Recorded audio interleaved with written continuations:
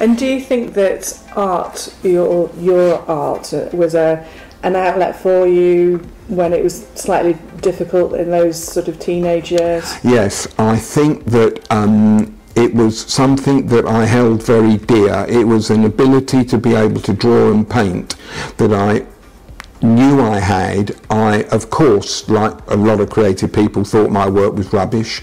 I still think it's rubbish, by the way. I still don't think it's good enough. Whatever I do, I'm thinking it's not good enough. How do I know that? I'll tell you how I know.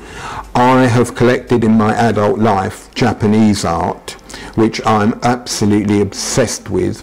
And when I look and study, as I have done, what the Japanese masters have produced, be it in their paintings, be it in their carvings, be it in their kimonos, be it in their pottery, I realise that I've fallen so far short. They are the masters of the finest handiwork ever known to mankind. That's the standard that I've set myself all the time. I'm never going to reach it, of course, never. So that's why I beat myself up over it all the time, constantly. If one of the Japanese masters were to walk in, or Leonardo or Rembrandt, and say, do you know what, Dick, that's good, that would be unbelievable. That would be worth more money than the whole world has got.